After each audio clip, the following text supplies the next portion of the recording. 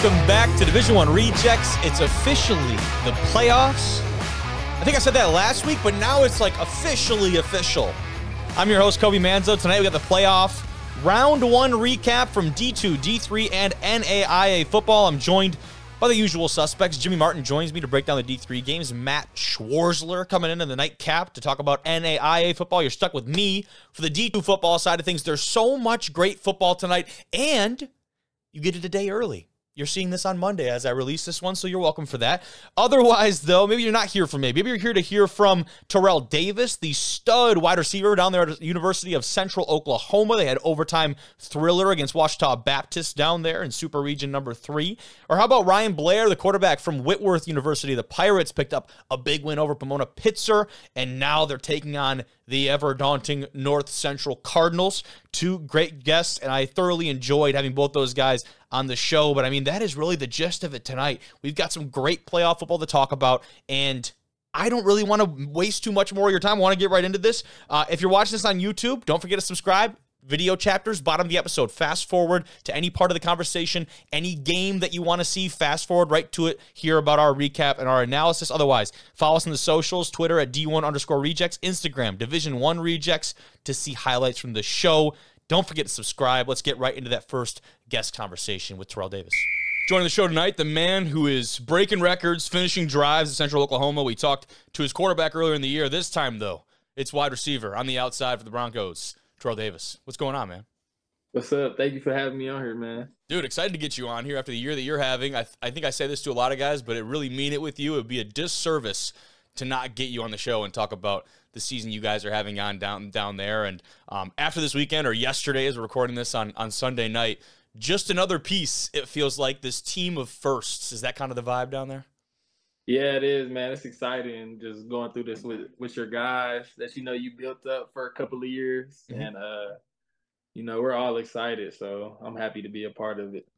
Absolutely. And now with you, of course, we'll talk about your team a bunch, and you can deflect as much as you want, but I'm going to talk about you. 14 catches, 155 yards, some big plays on that last drive. And I think there's a level of, having a big performance and also balancing the fact that with you guys score a lot of points.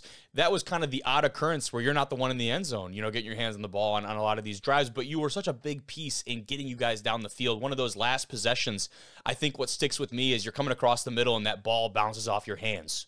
Right? Mm-hmm. And to see that reaction immediately, like in the moment, you're like, man, I'm going to let my guys down. But you kind of squash that doubt immediately. And guess what happens? They come right back to you. Talk about that kind of roller coaster of emotions and being able to step back up and make a play when they needed it. Man, it was it's rare that I'll drop something like that. So I just knew that if we came back to it, it would work. So, and my coach was trusting me, my quarterback trusting me. So they came right back to me, and I made the play the next time. That you did, and you make it sound pretty easy. It is not, right, to bounce back from a play like that and from one at a very critical time in the game, right, where, if things turn out differently, that's something where people are going to go back and look at. I'm sure you're probably your biggest critic over there, going back and evaluating your own film, but yeah. That's a really awesome deal. And now in those moments, that, for example, driving down the field trying to even this thing up or take the lead against a talented Ouachita Baptist team, I imagine you got to want to have the ball in your hands in those moments. I'm sure that's your mindset going into those kind of drives. Yes, I know my teammates hear it a lot. I always want the ball. So I know it's just, I'm just glad that I could help the team out, and I'm glad that my quarterback, Jet, he always going to trust in me. So I know he's going to try to get it there every time. So I'm just, I'm glad to have helped on that last drive. Yeah, you guys are dangerous together, absolutely, in the definition of the word. And, you talk about this team, the first playoff appearance in 21 years for this squad, the first win in 25. It feels like, I kind of mentioned it earlier, you're on a team of firsts. What is it like being around this kind of experience right now, and how many eyes and kind of more attention, whether that's local community or people like me on the national stage that come across and are covering this team more? What's that experience been like, kind of leading the charge, you and others, of course, leading the charge for this Bronco attack and being this team of firsts? Man, that's awesome. The Edmond community, they love us. Like, they've been good supporters, but I definitely feel it more this year. Mm-hmm. It always takes to win to have people come support, especially when you have OSU and OU right up the street. So yep. It's fun this year, man. We have a lot of fans. We have a lot of alumni coming back and just supporting us, getting us whatever we need. If we need something, they'll help us out. And just nationally, man, it's great to have people talk about you from places that have never probably been to Oklahoma. So right. It's awesome. I know my guys are excited. We're all excited. It's new to all of us, but we're all taking it in and just enjoying it. So I love that about our team. Yeah, you got to balance that with, if you don't enjoy the moment and you're so locked in on the next practice, the next game, and this and that, then you're not going to be able to get that back. There's a balance, right? I think that's really important. Now, those waterfalls, the addition to that, the spot down there, I don't know if it's this weekend, a regional final, whatever it would take. We need someone, just shower in the falls after a big-time win like that. That's got to happen at some point. Man, I know. We talk about it a lot. Like, we're going to go get in the waterfall. But after the game, it's more of just wanting to spend time with the team than actually doing it. But, no, it's definitely talked about a lot, man. We always say, like, after we do this, we're going to go jump in the waterfall. But nobody can do that yet. So. The question is whether it'll be one of you guys or whether someone have a few too many pops and run over there and make it happen first. So that's a fan or some kind of – yeah, you know what I mean? And they're going to have to drag somebody out of there.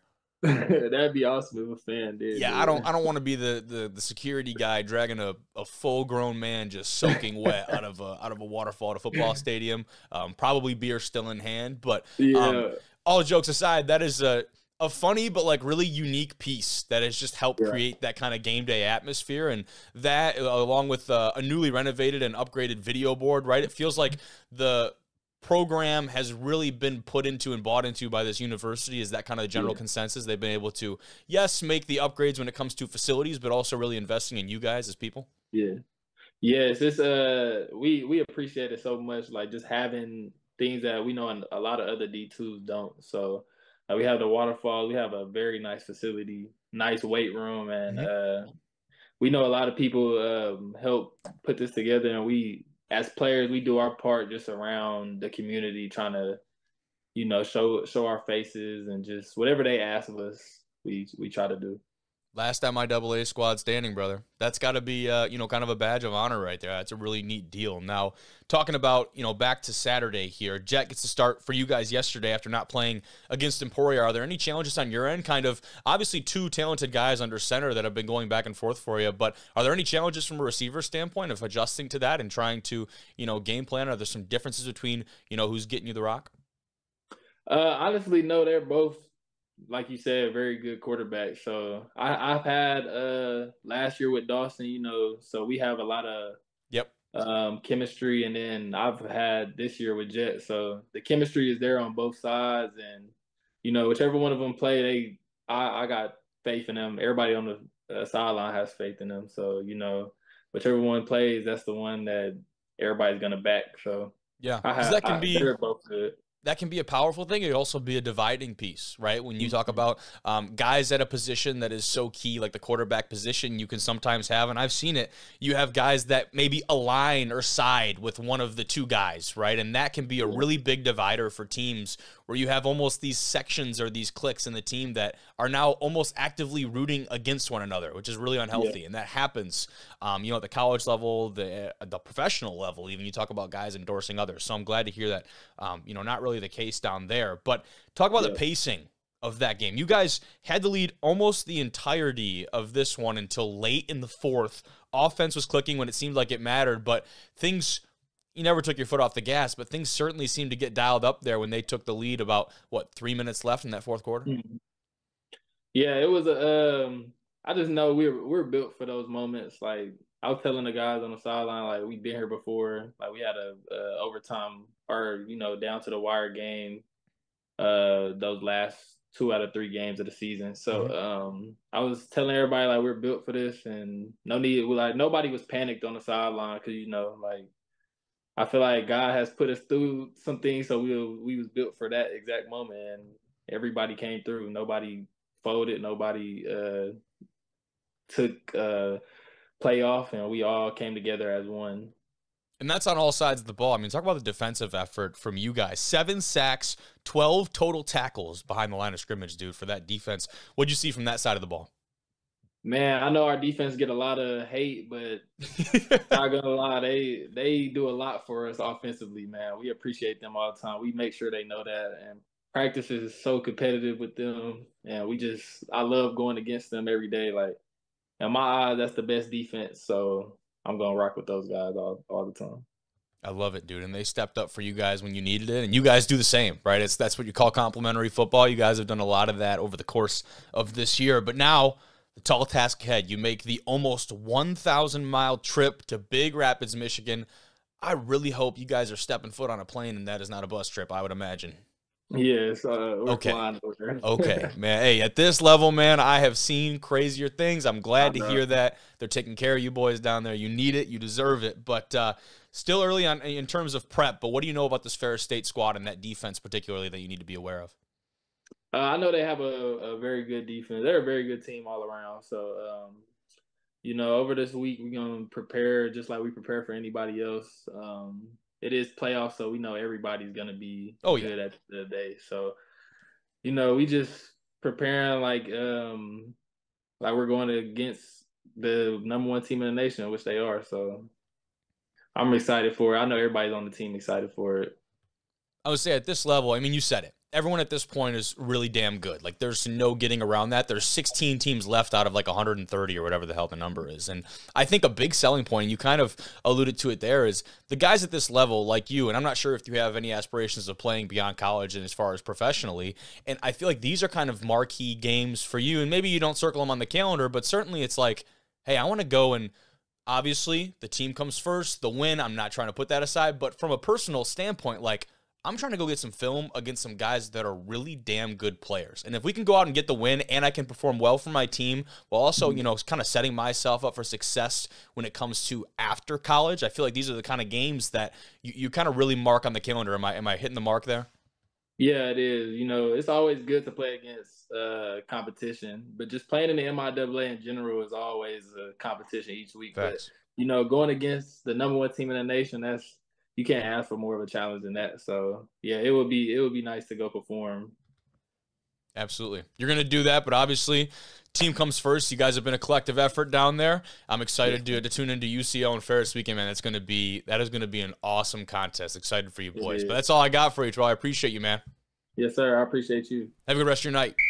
All right, big thank you to Terrell for coming on the show. And now we have a metric ton of Division II football to talk about. 12 games. I am going to try and cover every single one of them. Some will be more in-depth than others. That's for a variety of reasons. For example, let's start things off. Carson Newman at Miles. This game, a very highly anticipated matchup. And unfortunately, I wish I could have watched the first half. The broadcast difficulties for the first game of the day on ESPN+, not a great look. And understandably so, I want to make sure that everyone knows ESPN Plus takes the feed from these smaller schools, right? So obviously, the host site here being Miles, they're having some type of technical difficulty on their end.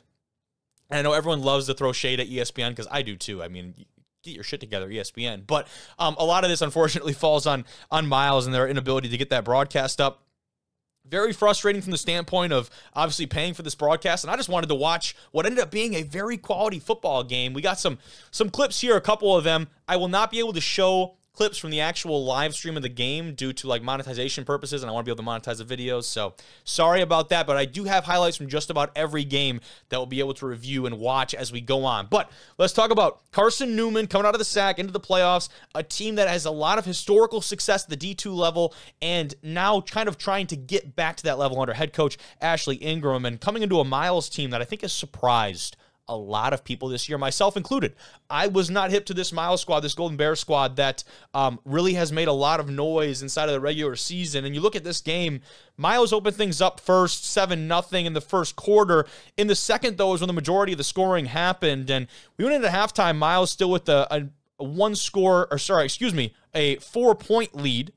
And that's almost where things would end up. Carson Newman hits a field goal in the fourth quarter to make things a little bit more interesting at 14-13. Kind of a questionable decision. Only a 29-yard field goal, which is really odd. But, this is the second touchdown of the day for that Golden Bear squad. We'll take a look at it right here. Coming around the edge, right into the end zone. That is Gennaro Scott in the 5-yard touchdown run that would put the Golden Bears up 14-7, had them feeling good in this one. Looks like a really neat environment down there, too. I certainly have not been on campus there, but I like to set up some of those old school buildings up behind the bleachers, the bowl kind of inset there. Really like the atmosphere and what I've seen, at least from some of the clips. And from there, I talk about it. Miles goes on to win this one 14-13. Had a great clip of the celebration from the Golden Bears after this one, and their first playoff win ever for this Miles team. That is certainly reason enough to celebrate. Check it out right here. They take a knee to close things off, and the scene there was pretty awesome. And kudos to them for not going like ballistic. I think a lot of teams, when they pick up kind of those first historic type wins, they overshadow maybe and kind of really do some over-the-top celebration. They certainly earned the right to celebrate, but obviously handle your business at midfield, go through all the regular game day type stuff, and then you get to wear a smile like that if you're part of that Golden Bears team or that fandom, because a very big-time historic win for this team. And they certainly are going to have it cut out for them. You know, a tough task in Valdosta State next week. But for the time being, how about just enjoy this one? Check out the press box right there. Like I said, this is a really neat-looking stadium. But to talk about this game more particularly on the stat side of things, for Miles, I think you look at this 14-13 right there, the final that you see obviously, and you could probably make this assumption, but not a whole lot of offense for this Golden Bears team. And I think the defense stepped up for both sides, but when you had 31 rushes, on the day for this Miles squad and finishing with 69 net yards, combined with only 84 through the air, you're talking about a team at the Division II level that just won a playoff game with 153 yards of total offense. And again, that's not a shot at Miles. I think if anything, it is kind of a testament to the fact that they're able to come and win a game where their offense has struggled to a major degree. Carson Newman outgained them by a factor of 2-1, 305 yards to 153. Not exactly 2-1, but pretty damn close, right? Carson Newman had the better time possession. They had much more yardage on the ground, 179-69 of Miles, 15 first downs to 10 of the Golden Bears. There was a lot of metrics that were going their way. Miles punted the ball 8 times in this one. But at the end of the day, what happened is this team was able to punch in touchdowns when they needed to, and Carson Newman ultimately settled for a few field goals that ended up being very critical in a matchup like this. Right? The one interception for Carson Newman, too, I don't think Miles was really able to generate, I'm trying to see turnover-wise. There were one fumble on each side, like nothing too ridiculous there, no outrageous or egregious penalties. I just think this is a classic case of Carson Newman being able to drive down the field and sustain these drives, but are unable to finish them with 6-7 points. Right? So kudos to Miles' defense. They are kind of a bend, not break type mentality, I guess, in this one, where they allow the team to go down the field, but when it got into that red zone area, man, things got bad quick for that Eagles offense. Let's move forward. This might be the most ridiculous matchup of the playoffs that I have ever seen, and admittedly, I've not been watching the playoffs for 10, 15, 20 years. This game was absurd. Harding, the defending national champions, the Bison, they go into the jungle at Pittsburgh State, and they handled business.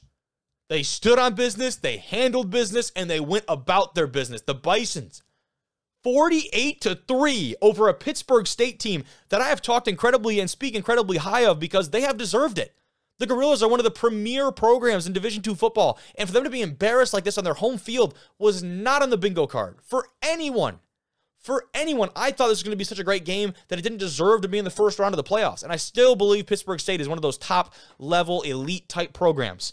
Footage and highlights here courtesy of KOAM and as I roll some of this and talk about this game, because I certainly have some thoughts on it, right? We open things up here with a field goal. And Pittsburgh State, that's the opening drive. 3 points against a tough Harding defense. And then they go and do this. A big-time interception. This defense continuing to step up against Harding. Dela Cruz coughs up the ball in the ensuing series. He's ruled down by the officials. Pitt State challenges it. They win. Gorillas ball. And there are a lot of things going really well for Pittsburgh State at the beginning of this. And I actually want to pause some of the highlights to talk about this game because it's going to get too far ahead before I can really talk about it. So Pittsburgh State feels like they have some momentum early on. The offense was not really doing its thing, but when you talk about being able to generate multiple turnovers defensively, you go down and you score a field goal in your first series, right? Dela Cruz busts off like a 20, 30-yard run and coughs up the ball at the end of it. They challenge that. They get the ball back. I also love the fact that the Gorillas took a downfield shot right after that. It didn't complete it, but I love the idea of trying to go and make a big kind of swing momentum play. Now, Harding defense, they step up after the turnover. If Pittsburgh State scores after that fumble, they make it a 10-0 game, right?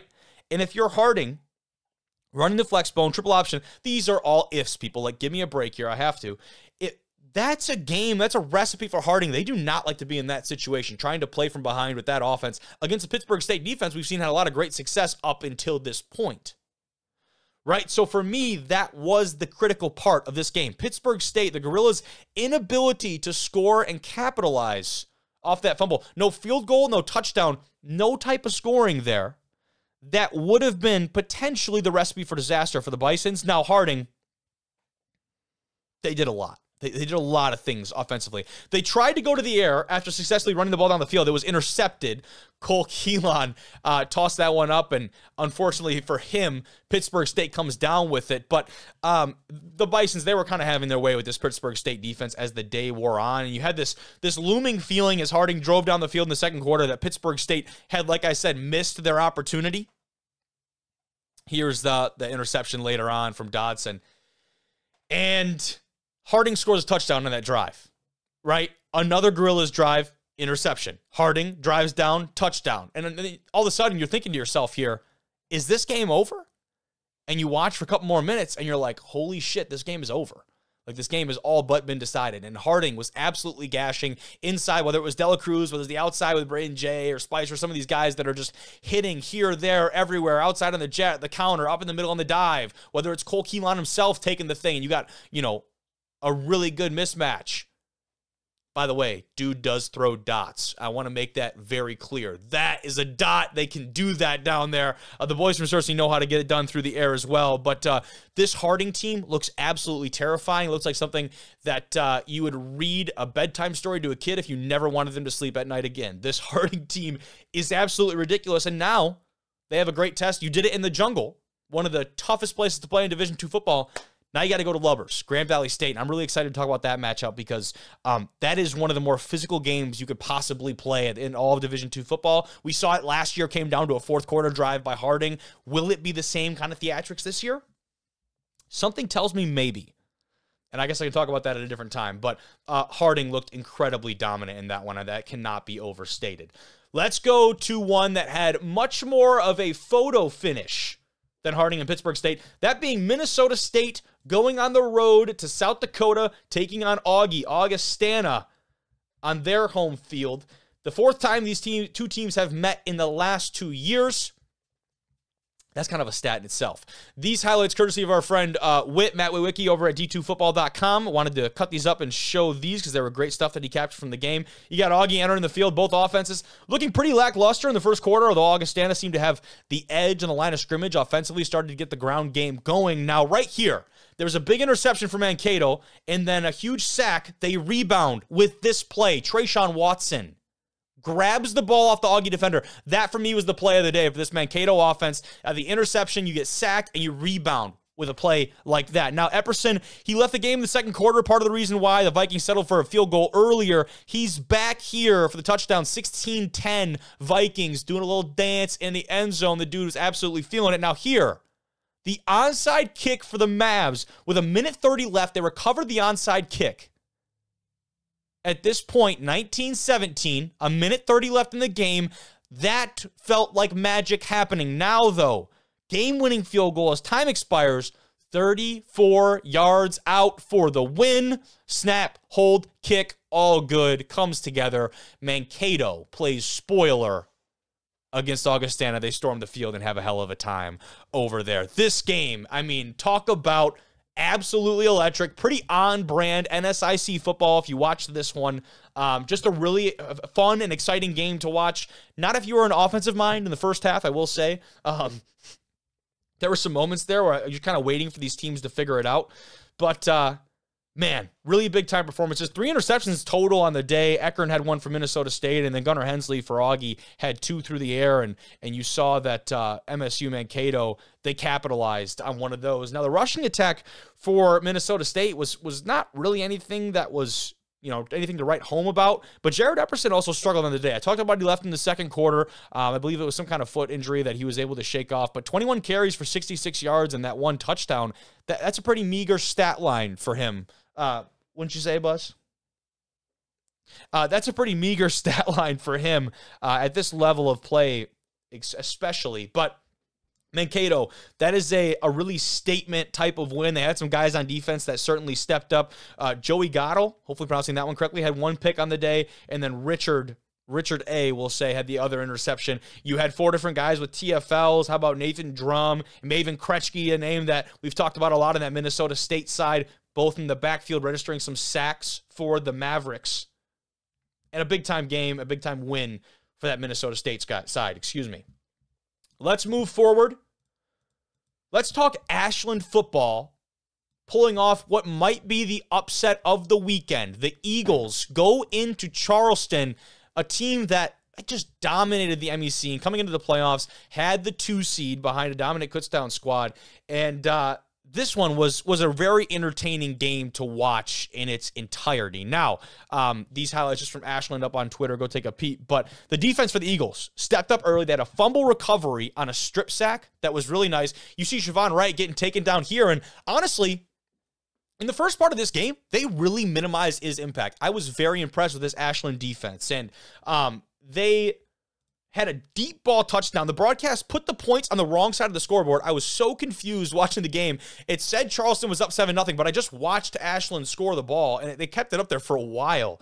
The Golden Eagles, they went into Wildcat formation on the goal line. They finally punched it in on 4th down. Siobhan Wright had some more physical runs in that second quarter. Felt like he started to establish himself against that defense, and he did end up having a decent day, all things considered. Broke a couple long runs, turned the momentum for this Charleston squad. This game was very back and forth. The Ashland pass game got hot as the game went on. And this one, 40-38, Ashland wins it with a game-winning field goal as time expired.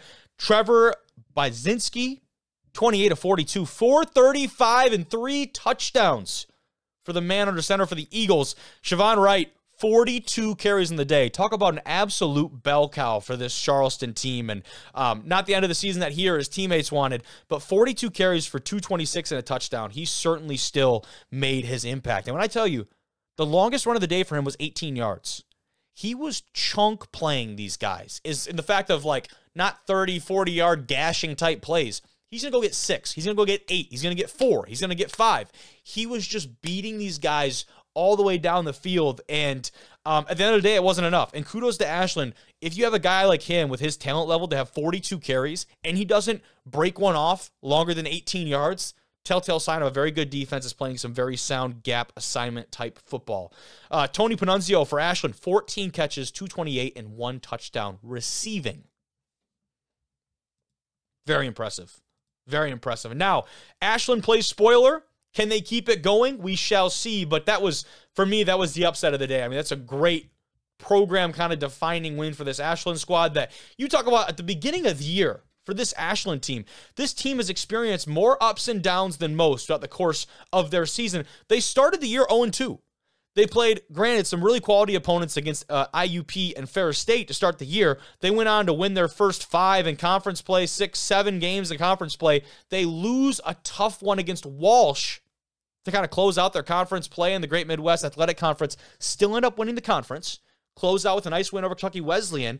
But it felt like maybe not riding the right momentum into the playoffs. After that tough loss against Walsh, they rebounded in a big way, and now they'll have a great challenge in Cal PA this coming weekend. Now, to close the door on that, really cool statistic on this Ashland team that I certainly wanted to highlight here. Right here, the Ashland football team trailed 21-10 in the third quarter today at Charleston, but won 40-38. It is the first time the Eagles have won an NCAA D2 playoff game when trailing by double digits at any point. Shout out to you, Dusty. Thank you for the stat, brother. That is an awesome stat and a very telling stat of the fight and the grit of this Ashland squad, and I'm excited to watch them continue along the way. Let's keep it moving. Back in Super Region number 3, Grand Valley State playing host to UIndy, the Greyhounds. Coming into Lubber Stadium, the black unis, the blue pants for this Grand Valley State squad. I'm going to pull it up here in just a second. Absolute, probably the cleanest look for this GVSU team, I will say. Highlights here courtesy of Fox 17 down there on the west side of Lower Michigan. Let's take a look at the proceedings in this one. Grand Valley, that Laker defense absolutely suffocating. This, though, the big-time play, touchdown pass to Kellen Reed in the back of the end zone. The Greyhound defense, I want to give them kudos. They played outstanding. And these two plays right here to Johnson and to Reed for these two big, long touchdown plays, that does not tell the story of this game. Grand Valley eventually did wake up. Their offense comes alive. 24-7 final. The Lakers take this one. But this Greyhound attack, they were swarming to the ball early, stuffing the run. I have not seen a team have this much success stifling the Laker rushing attack in a long time, and I want to make sure I give credit where credit is due there, because this UIndy team absolutely deserved it. And when you look at the statistics here in the box score, I think that tells more of an overall story here, and that being that Grand Valley was held to 68 yards rushing on the day. I don't know when the last time that happened was. I couldn't tell you off the top of my head. It feels like it's been a while, and they passed the ball pretty efficiently, and their defensive secondary for Grand Valley stepped up to the plate under 100 yards for this suck-up and this offense. Sukup, I'm hopefully pronouncing that one correctly, the quarterback for UIndy. But early on in this game, I think one of the kind of the big swing points, this game, it was 7-0 going into halftime. It certainly felt like it could have been 21-0 Grand Valley. They were determining the pace of play. Their offense wasn't really sustaining drives, but their defense was absolutely suffocating. And the Indianapolis quarterback, he had a shovel pass right into the hands of Jimmy Downs for Grand Valley. He drops it. It would have been an interception on like the 5-yard line. That felt like a potential swing moment. Now, Grand Valley, it didn't come back to bite them in the ass or anything, but that could have been a really big swing play. The Lakers receiver, they recovered a fumble in the second quarter. That game could have already been 21-0, like I said, but GVSU playing kind of as we've come to expect. This Lakers squad we've seen throughout the course of the year, they're not going for style points. They certainly have not run the score up on teams, even a team like Roosevelt, maybe that struggled throughout the course of the year. They didn't really put away teams like Michigan Tech or Davenport, these kind of squads, and they're still just going out and finding ways to win. And I think that's kind of the mantra from Wooster and company over there, is that, like, you don't get bonus points for winning by 20 or 30. All that matters is you have more on the scoreboard than the other team at the end of the day. Now, the Greyhounds offense, they did find a little bit of life at the end of the first half. First time they had kind of any momentum, it felt like they got stopped, but an interception for UIndy's defense gave them a great finish to the half, kind of stifled that Grand Valley attack. In the second half, it felt like the air left the building in Allendale. Sukup runs in the touchdown, and GVSU not really putting up points. It felt like it could have bit them in the ass going forward as a tie ball game. This thing could have gone either way. Lakers woke up. Lakers got some stuff done. That defensive front from Grand Valley, the defensive secondary, both stepped up. I mean, in big ways. Look at defensively, who had some of those performances for GVSU. Go down the list. Anthony Cardamone, Jimmy Downs, Jack Grice, Ian Kennelly made some big plays in the secondary. Our guy Jack Gilchrist, Niles King, everyone was out there making plays, forcing fumbles in the backfield, TFL, sack, total just tackles all over the board. It was a really impressive overall performance from that Grand Valley State defense. But again, that Indy defense, Clay Schultz kind of led the charge there. 13 tackles, 3 TFLs, and an interception on the day. Schulte, hopefully I'm pronouncing that one correctly. There's a lot of really good things and takeaways. If you're an UIndy team that felt like, yeah, you know what, they kind of got disrespected going into the playoffs this year, and I think they earned my respect watching that game. Unfortunately for them, it was not enough to overcome a really talented Grand Valley State squad. Let's move over, though. Let's talk about Ouachita Baptist going into Central Oklahoma. The Bronchos picking up their first playoff win in 25 years, 38-31. Jet Huff back under center for this UCO team. He's been back and forth in that room. We talked with Terrill Davis about that earlier on, and for that reason, I won't talk too much about this game. Highlights here, courtesy of Oklahoma News 4, as we go through and break down a little bit of this contest down there in Edmond. And long touchdown from UCO right up the gut. I'm sure we'll see it here semi-soon. You see the defense here for the Broncos stepping up early on, and, excuse me, it felt like there was some pretty poor tackling from that Ouachita Baptist side. Here comes the touchdown right here up the middle. You see a pretty weak effort from the defensive secondary coming right there. Breaks a couple arm tackles and goes the distance. Kudos, though, right there on the cutback. Wide open. Take that in for the score. And OBU, some trickery. They had a big man touchdown to close out the first quarter. How about these guys? That is awesome. But OBU was getting some things done. They had a big man touchdown, kind of a trick play to close out the first quarter, and some good things going for Ouachita. Central Oklahoma, rather, they led this game all the way until about 3 minutes left in the fourth quarter, where OBU actually took their first lead of the game. That was one of the better catches of the day. Holy. But when it mattered, UCO drove down the field, and Jet Huff really looked in command of this offense. And there's one of the many plays and passes that he completed throughout the course of this one. And it felt like they had a really good grasp on what their offense was capable of. And when they were able to manage some of those time restraint type situations, the team stepped up and did just that in some of the bigger moments of the day. And the ground game for UCO, man, I mean, they had themselves a day when it came to running the football. And I think that's something that we haven't seen too much from them. Jalen Cottrell, 17 carries, 151 yards, and 2 touchdowns for Agent Zero right there up on your screen. Jet Huff finishes 36 of 58 with 371 yards, 3 touchdowns, did have 1 interception on the day. And this one, like I said, came down to it. They lose the lead with about 3 minutes left in the fourth. They regain it with 1:12 left, but then Dax Jaggers for OBU, a 40-yard field goal with 5 seconds left in the game, evens it up at 31 apiece, so we're going to overtime. Can't be decided in regulation. Now, in OT, UCO gets the ball, scores like they've been doing all day. Now on to the defense to see if they can make the play. Shout out to Jonathan Godot for the video and the clip here. The defense, they did just that down in Edmond. You see here, OBU squaring up, trying to make it into the end zone. They need a touchdown to keep the game going. A lot of time, pocket starts to collapse. He goes down, ball comes out, Broncos on top of it, and that is the recipe for success. Actually get coughed up. Baptist got back on it, but it did not matter. It was over at that point, and that is the first playoff win in 25 years for this Broncos squad. This is a team that has absolutely earned it throughout the entire course of the season. You see the delayed reaction from them, and now they know the game is over. Come out of the field, and that squad has certainly earned it. The last MIAA team standing inside of the Sweet 16 in the Division II playoff. Really an awesome scene. Excited for those guys down there in Edmond, and this was a very telling game for UCO. And now, the thing is, are you going to be able to match that level and continue to go against a Ferris State squad that we know is incredibly talented on both sides of the ball? The physicality of Ferris and that defensive front, that front seven, is going to be something that I think UCO is going to struggle with greatly. Now, I think the biggest piece, when you watch Jet Huff in that offense, assuming he's back under center for them this weekend, what does their quick game look like? If you're UCO, we saw a lot of here where they'd come across and maybe a little bit longer developing routes, whether it was a deep kind of dig or post corner, some of those type of deals on the outside, these kind of longer developing routes where you need to get guys into the second level of that defensive secondary. What does their quick game look like? What do we have built into the playbook here that we can throw off of, we need like a hot route, or we need someone where we've got someone coming off the edge unaccounted for in our blitz pickup.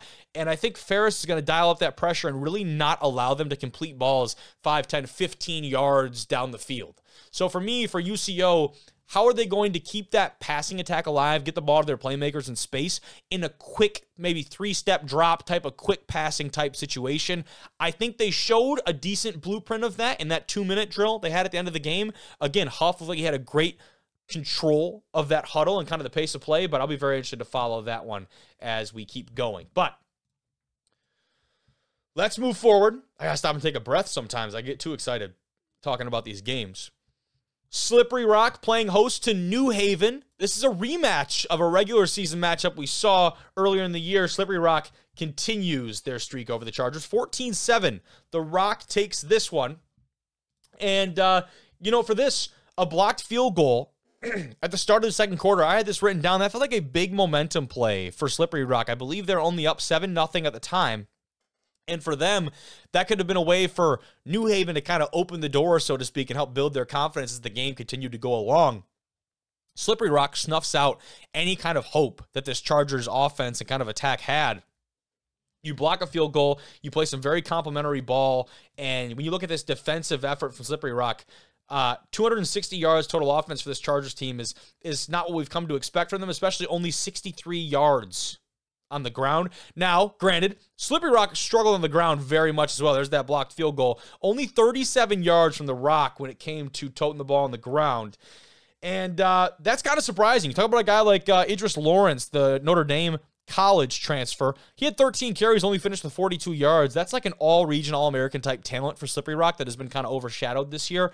Braden Long very much still doing his thing. 21 of 34, 270 and a touchdown for the Slippery Rock kid over there.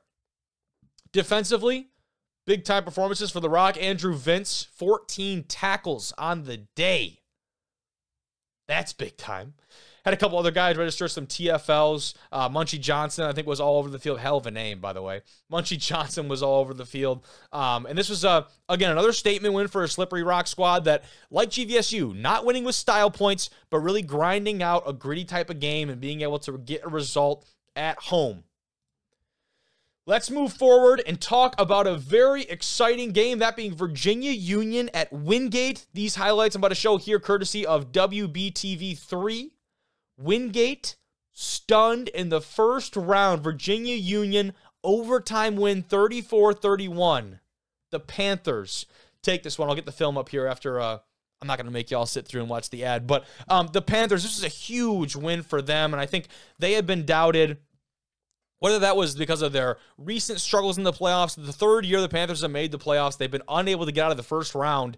I think part of that history was certainly part of the reason why they have been doubted coming into this matchup. This Wingate team we've seen play at an incredible clip against some great competition in the SAC throughout the course of the season. I think that was another part of the doubt against Virginia Union is, you know, coming out of the CIAA after that championship performance, it was like, yes, you beat Virginia State, and you had some other good performances throughout the year. How are you going to match up against a team that we know is battle-tested? At their place, they answered the bell, man. They really did. They stepped up to the plate and made some really, really great plays.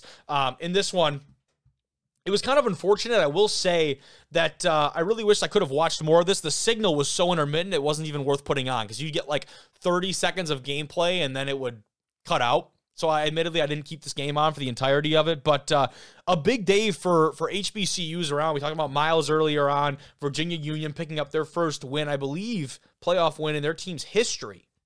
And a breakdown of this one, Virginia Union at halftime led by a very narrow margin, 21-20. This is absolutely anyone's game, and Wingate kind of came out on top in that second half. They go up 28-21, and this it could have slipped away from Virginia Union at any point.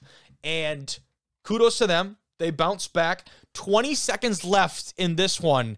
And Jeremy Francis, 9-yard touchdown pass from RJ under center there. They even things up at 28 apiece. That means we have overtime. Wingate has the ball first. 39-yard field goal off the foot of Caleb Bonesteel. Hell of a name. 31-28. Now, Virginia Union, they have the opportunity to tie it up with a field goal or to go for the entire win. You saw it there in the clips towards the end of it. The tush-push kind of on the goal line there. That was RJ under center for them. The 1-yard touchdown run seals the deal for Virginia Union, and just an absolute gritty, gutting out kind of win for this Virginia Union squad. And I will pull up the little graphic here because I thought this was a cool graphic.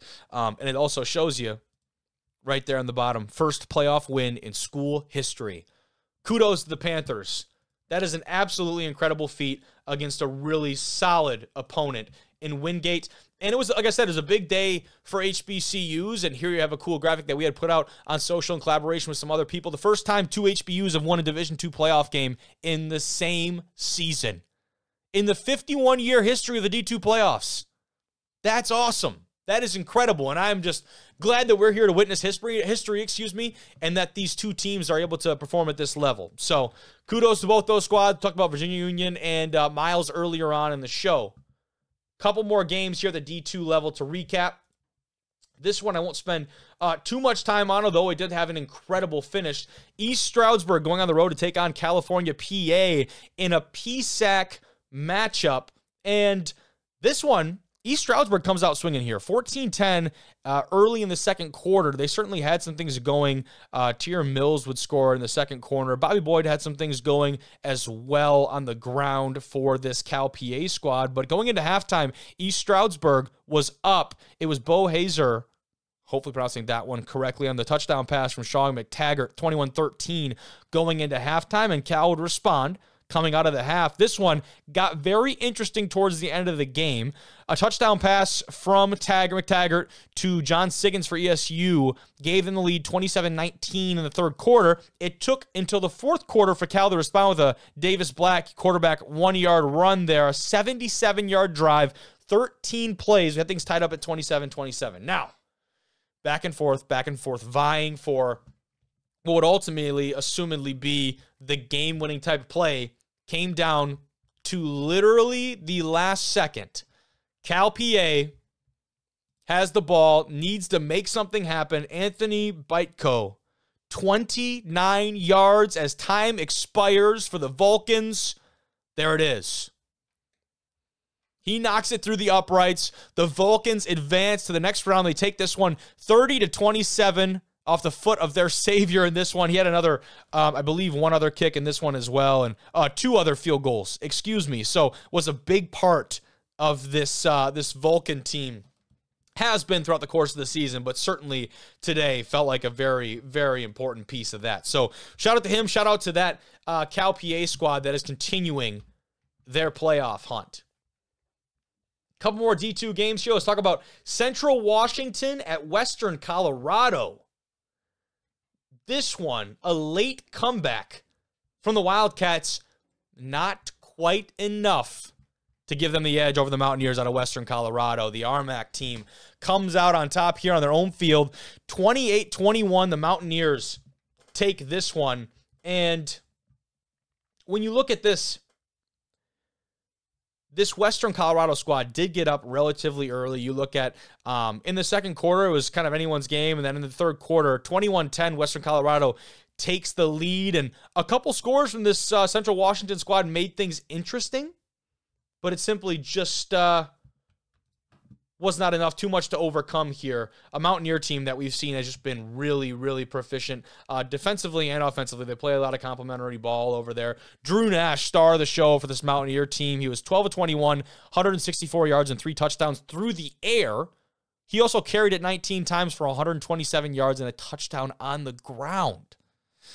He literally was the majority of their offense on the day. He did a very good job at that. Now, Kennedy McGill for CWU, 17 carries, 113 yards, and a touchdown of his own. Tyler Flanagan had some plays in the ground as well, but McGill under center for that Central Washington squad certainly had some things going. I think the one thing that we've come to associate with this Central Washington team, we didn't really see as many takeaways, generated from this squad. And actually what we saw is that Central Washington fumbled twice and lost both those fumbles in this one. So the turnover battle certainly went the way of the Mountaineers, and they were able to capitalize on that. That was a big part of this game.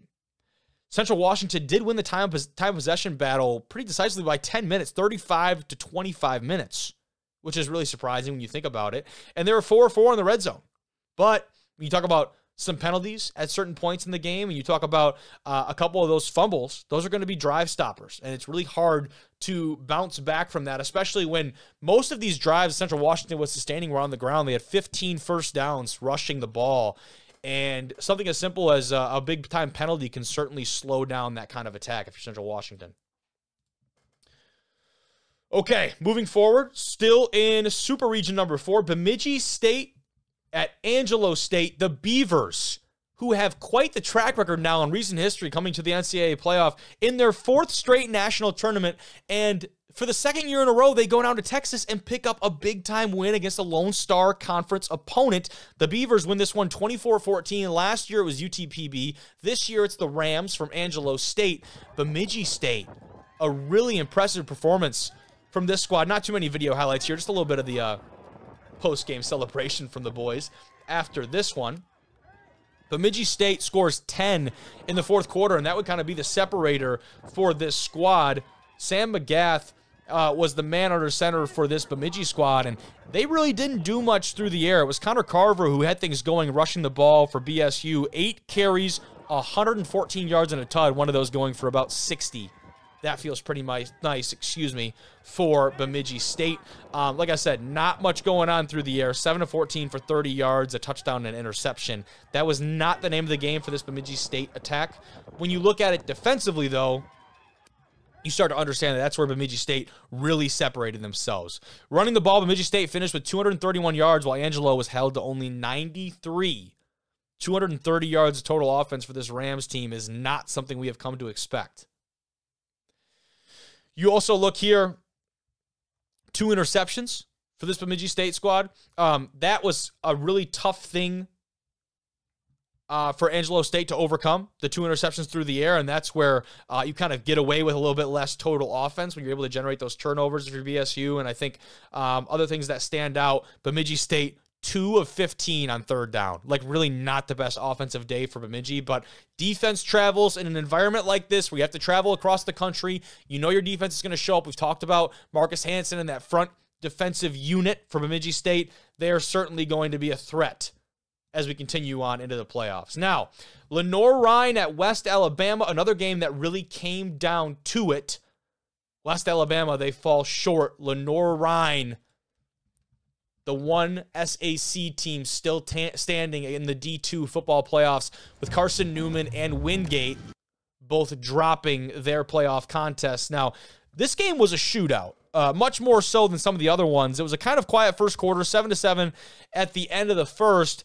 There was a combined 37 points scored in the second quarter alone of this one, which feels pretty noteworthy. So we'll take a look here at some of the highlights from this one, courtesy of ABC 11, And when you look at this one right here, the biggest notes from this Lenoir-Rhyne squad, that's Jalen Ferguson, the man under center for the Bears. 22 of 40, 411 yards, and 3 touchdowns for Lenoir-Rhyne. He was doing it all for them on the day, and that really was the name of the game. They didn't do too much rushing the ball, only had 49 yards on 27 attempts, but a lot of really good things going on for this LRU attack.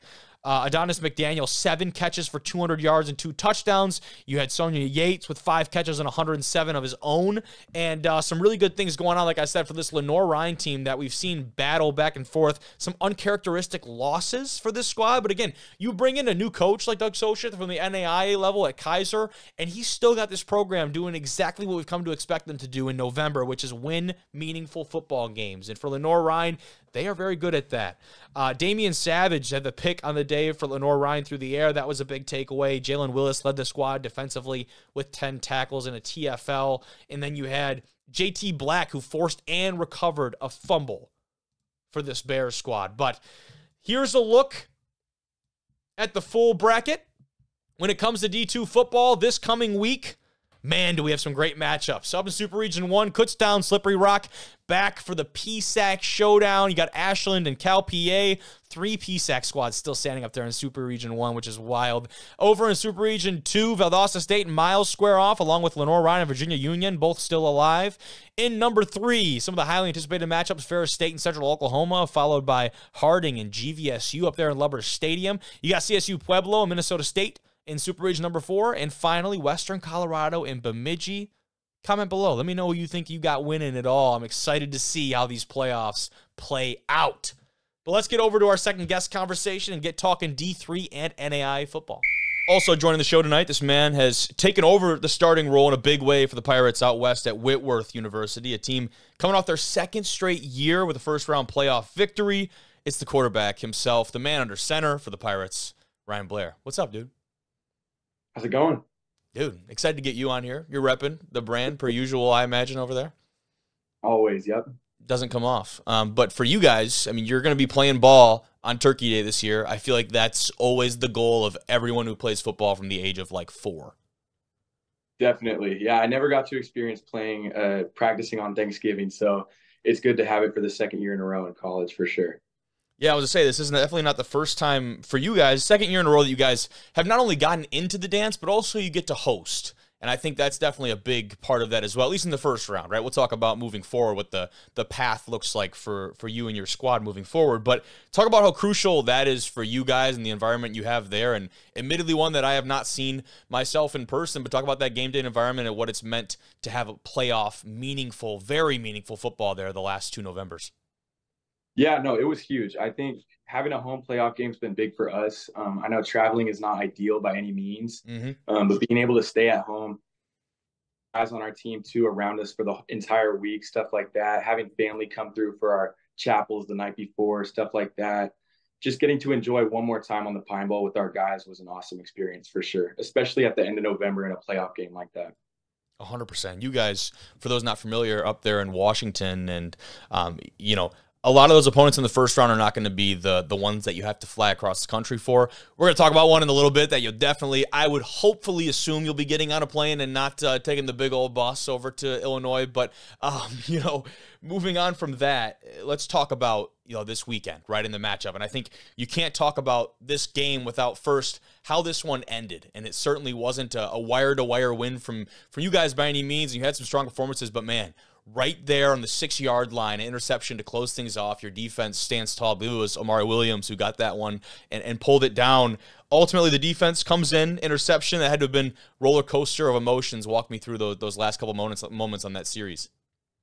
Yeah, it definitely wasn't a comfortable feeling on the sideline. I didn't necessarily have doubt in our defense by any means, but we definitely put them in a tough spot for sure. They definitely bailed us out there at the end. We started strong on offense, kind of shot ourselves in the foot with a few drives kind of in the start of the second half, the end of the first half. But overall, I think our defense really kept us in that game. So that was a huge play by Omari at the end and just overall the last drive of the game. That is massive, absolutely. And offensively, maybe struggling a little bit earlier on, you talked about it. I think the ground game, probably not as much going on there as you would have liked offensively for you guys. But on the other side of that, 300 yards and 3 touchdowns does have a decent ring to it. It felt good for sure. I think whatever we can do to put points up on the board. I know, as you said, like it was a little struggle to run the ball and stuff like that. But yeah, whatever we all know, whatever it takes to get the win. If we have to pass it 50 times, if we have to run it 50 times, whatever can get us the most points on the board and get a W at the end of the day is what we need to do. Hey, great quarterback answer, by the way. Absolute leader answer right there. That's textbook. Don't let me bait you into that. But nonetheless, a fantastic stat line from you. You guys obviously got it done through the air, and I think that's a great sign of a good team and a great sign of a team that should be playing in these meaningful games in November in a playoff type of atmosphere. This isn't the first time you guys have been outgained by even a large margin. I look back and reference that Chapman game early on in the year. You guys outgained almost by a number of 2-1, and you still play some very complimentary football, and you talk about the offense and defense, how they play off of each other. But I do have to imagine offensively that, you know, a performance like that has to light a fire under your ass. Like, hey, we got to pick this thing up. And the defense is not that they're carrying you guys by any means. You still had a lot of big time plays, but just light a fire in the fact that, like, let's be the reason we win the game. You know, go out there and I want to have the ball in our hands to finish this one out. Definitely. I think just like what you said, complimentary football, I think the defense has really shown that they can hold their ground. And I think for us on offense, like we really pride ourselves in like, as long as we can score every drive, really there's nothing that we have to worry about for our defense or anything like that. So I think definitely we're trying to capitalize on those missed opportunities in the red zone or in the plus 50. And that's what we're going to be looking to do next week. 100%, and I'm sure you've probably looked. I mean, it's Sunday as we're recording this, so you maybe haven't gone through the entire notebook. I'll hopefully take a little bit of time off here too. But when looking back at that game and obviously playing through it, where are some of those areas where you think, without getting into schematics and of course all those things, that you think that you maybe left a few plays out in the field, or in formationally, or just in your area of your offense? Where are some of those areas you think you can make that big jump? Now, again, it's week 11, 12 for you guys, so it's not like we're going to see a totally different team on Saturday. I'm not naive to that, but where do you think the ceiling is still higher for this Pirate squad? I think eliminating penalties, stuff like that. I know we didn't have too many penalties yesterday, but those kind of end up being drive killers for sure. Yeah. Just us executing. I know between reads, making accurate throws, stuff like that, all that stuff that's in my control, checking protections, putting us in the best case possible to just go out and make plays, distribute the ball to the playmakers and the guys that can, you know, get us into the end zone. So whatever I can try to do to get us in that spot and capitalize on those opportunities for sure. And you've done a great job of that, and that wasn't something that, you know, at this case of the game, there's a lot of quarterbacks now in this D3 playoff that have been the guy at their school for 2, 3, 4 years, those kind of things. You, at least from my perspective, looking at and trying to do my research, seems like you came in and took the reins this year. Not that you hadn't seen snaps before, but coming in and really being endorsed as the guy this season is not unique to your position. How have you guys been able to, you know, 10 wins in back-to-back seasons for the first time in school history? How have you been able to experience that success with turnover at really a lot of key positions on both sides of the ball?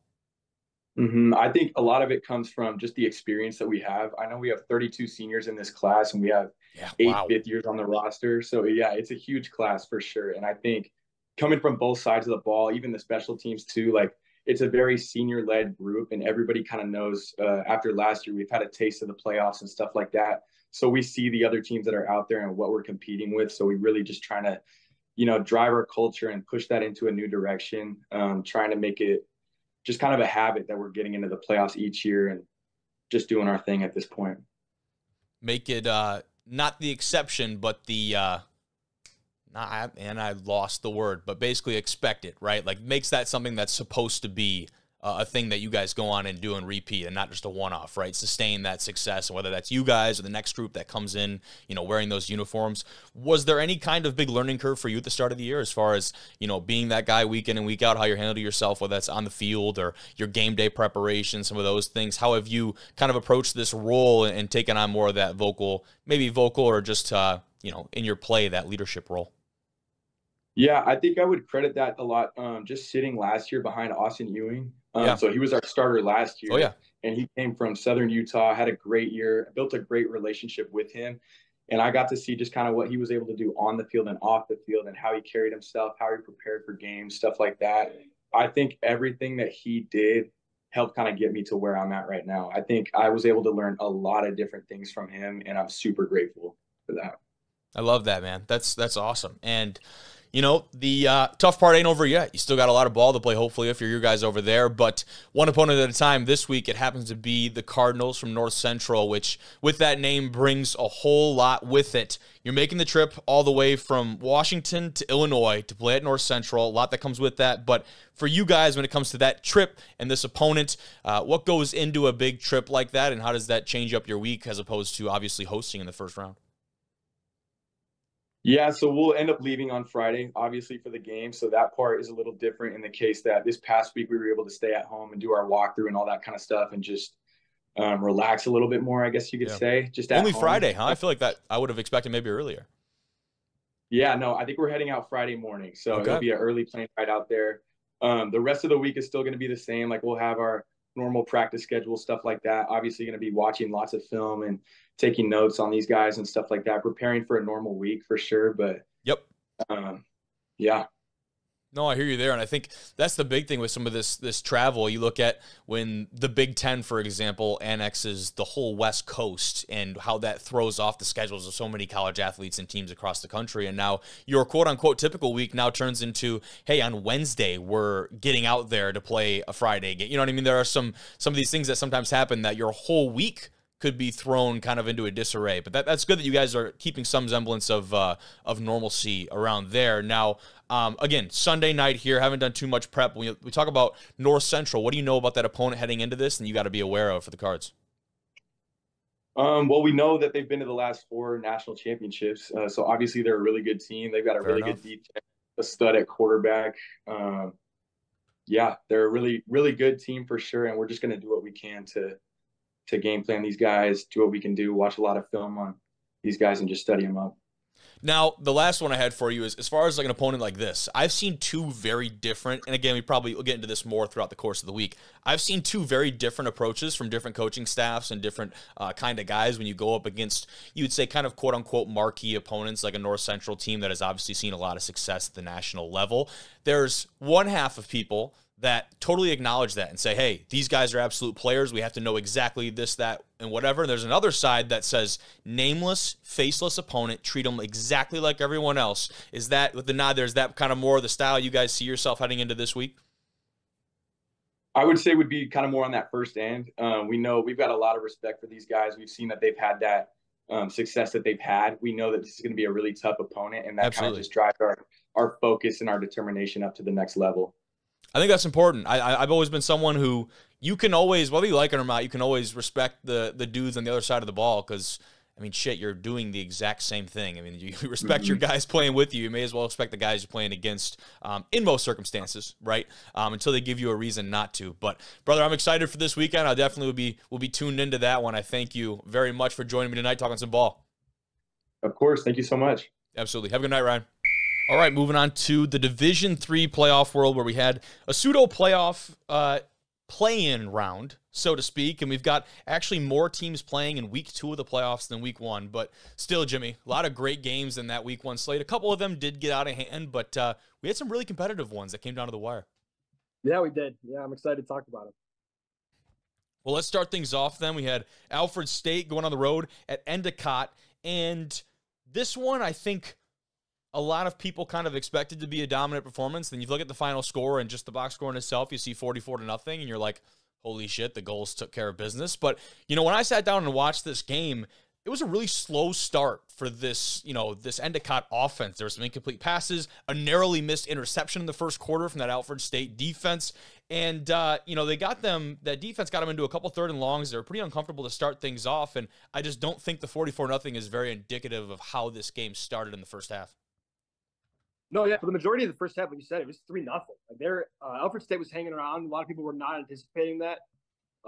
Like you said, just a couple like that costly going forward on 4th down and 1 on your own 20. It kind of, you know, it was pretty tough to not get that. Obviously, it's a pretty big gamble to take. You know, they ran the ball really effectively late as well. Endicott did. I think that was 3 rushing touchdowns in the 4th quarter. You know, just got to go to your bread and butter when you're up late, and they sure did that. Yeah. Sure. Yeah, they definitely seemed to have control as the game went on at that line of scrimmage. And you see, you know, watching the tape here, the defense stepped up in a big way, generated a couple turnovers, and you start making some plays behind the line of scrimmage. That's all recipe for success. But you said it, that 4th and 1 on their own 20, they don't convert for the Pioneers. And the Goals only got a field goal out of it. So for me, I was like, that's actually a win. You know, you give up the ball on your own 20-yard line, which was a hell of a gamble, by the way. But they only get a field goal out of that, and I felt like the Pioneers are still in this one over there at Alfred State. And as the game went on, it really just started to slip away from them. And to highlight some of those individual performances that you had kind of mentioned there, I mean, in the air, nothing ridiculous, 160 yards for this Endicott offense. But on the ground, they had a couple guys that certainly stood out. And, you know, you finished with 343 yards net rushing on the ground, and that is very, very good telling sign of a dominant performance when it comes to the ground game and the line of scrimmage. And I talked about that defensive effort. Twardowski had that interception, the one of them, and then Mason Backery with the other for that Endicott defense. Not a whole lot of sacks in the day, but that really was more because not a whole lot of dropbacks for this Alfred State team. And in the TFL department, though, you had 5 different guys registering some hits behind the line of scrimmage. So Endicott smoothly cruises through round 1, but how about that round 2 matchup? Yeah, that'll be a fun one. No, I was talking about that one we were off the air. We were talking about it last week. We didn't want to just assume Endicott was going to win, but no, that'll be a super fun one to watch next week. That is going to be a really exciting one. But we can move forward. This one I know I was excited about and had some pretty high expectations coming in, that being Coe College heading over to Bethel. And this was the one where we thought Coe was actually hosting this game. There was kind of an error on the selection show from the NCAA and kind of that host site. That was a little bit of a misstep there, but that ends up the game being at Bethel. The Royals take this one in a very, very close contest. 31-26, probably the more back and forth of the early slate of games. What did you see in this one from the Royals? Well, I saw that Coe did everything in their power to take away Joey Kidder, especially in the red zone. I don't know if you saw this picture, Kobe, but they had like the picture of Megatron against like the Saints or the Seahawks, whatever. They had 2 guys on them. They were doing that to Kidder in that game. I don't know if you saw that somewhat. I think Mikey Schultz tweeted that. Shout out to Mikey. But Kidder still had a heck of a game. 13 receptions, 109. Micah Newald, Newald, that's a tough one to pronounce. 15 for 109 as well. Bethel was really efficient through the air, but they did turn over the ball 3 times. They fumbled 3 times, but Coe also fumbled 3 times. So a lot of turnovers in this one. A little bit sloppy on both sides, but Bethel still managed to come out with the victory. Yeah, and I think a big turning point for me in this one, I mean, you go into halftime, Bethel is up 21-20. It's still literally anyone's game at this point. And watching this game, they're very close to scoring at the end of the half, all the way down in Coe's side of the field. They come out, they don't get their last timeout off, and the clock runs down, and they go into halftime. Again, still winning by 1 point, but that felt like at that point in the game, and this ends up being a 5-point, one-possession ball game, that was a costly mistake from that Bethel squad. I believe they still had timeouts on the board and just were not able to get that one off, and I'll have to double check and make sure I'm correct on that one. But watching that game, it felt like that was a really big momentum swing opportunity for this Cohawk squad, because I think a lot of coaches will talk about you have to go and have that momentum going into the half and out of the half. Those are kind of swing plays and swing moments, those 2-3 minutes going into that halftime and then coming out of who's going to determine the pace of play moving forward. But we'll keep things going. This got out of hand. Mount St. Joseph goes on the road to John Carroll, and I had this one on. I've got a lot of notes on this one, Jimmy, because admittedly, I was quite dumbfounded watching certain portions of this game, and I think it starts here with the offense for John Carroll. They established themselves first, running the football between the tackles. They finished with a field goal, still kind of feeling out that defense, but very much so establishing the line of scrimmage, and felt like they were really getting comfortable, building confidence, the blue streaks, and the run game starts to dominate in the next drive. This time they finish with a touchdown. So first you get a field goal, then you get a touchdown, and it felt like it was this snowball effect for John Carroll, and this started to get really out of hand. It felt like, the first half, the JCU offense just didn't leave the field.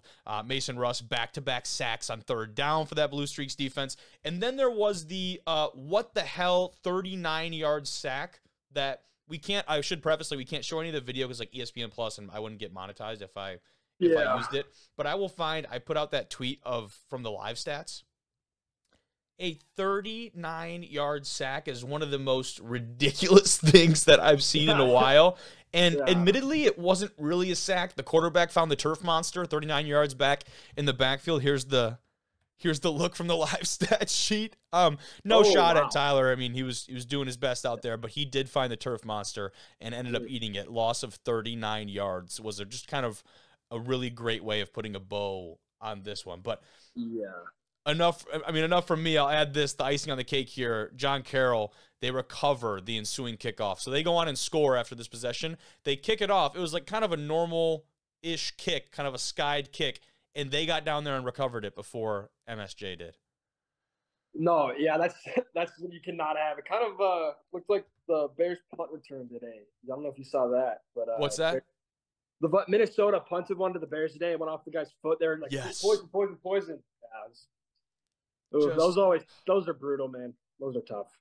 Yeah, I mean, this one got out of hand. You went into halftime, it was 31-0 Blue Streaks, and they kind of added on to that. They called the dogs off a little bit in the second half. But again, when you're up 31, that's probably what you should do, Yeah. So it's tough in a playoff game, though. You want to keep your foot on the gas, but at some point, and that's what it seemed they did. And at some point, it's get the guys out of there. I mean, you don't want to have some of those guys out there that could risk, twisting a knee, twisting an ankle, some of those kind of soft tissue things too. Those are susceptible to happen whenever.